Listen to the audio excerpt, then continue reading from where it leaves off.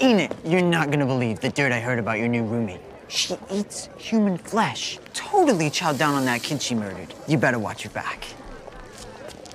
Quite the contrary. I actually fillet the bodies of my victims, then feed them to my menagerie of pets. This is my writing time. Your writing time?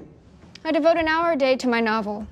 Perhaps if you did the same, your blog might be coherent. I read serial killer diaries with better punctuation. I write in my voice. It's my truth. It's what my followers love. Your followers are clearly imbeciles. Ah! Don't mess with me. This kitty's got claws, and I'm not afraid to use them. She's been smothering me with hospitality. I hope to return the favor. In her sleep. Oh, you must be the psychopath they let in. And you must be the self-appointed queen bee. Interesting thing about bees. Pull out their stingers and they drop dead. I understand you've written 3 novels about a teen girl detective, Viper de la Muerte. Can you tell me about her? Viper is smart, perceptive, chronically misunderstood. Editors are short-sighted, fear-based life forms. One once described my writing as gratuitously morbid and suggested I seek psychiatric help. How did you take that? I sent her a thank you.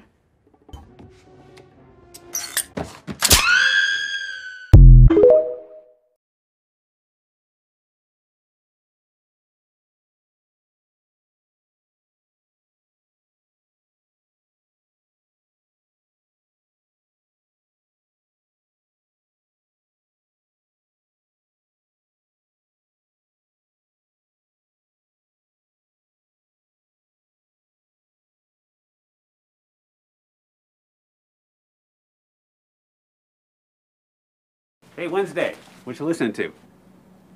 The screams of my brother Pugsley.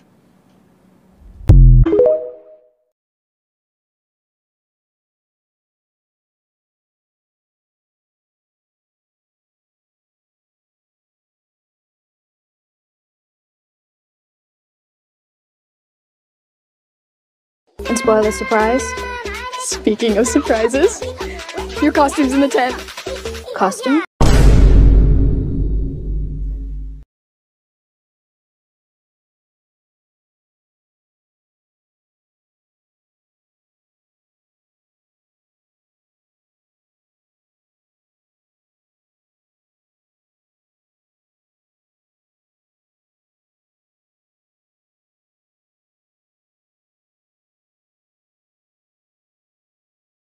Some people go to the spa. Others go to the morgue. You've been dead a while. Guess you won't mind waiting another day for me to cut you open.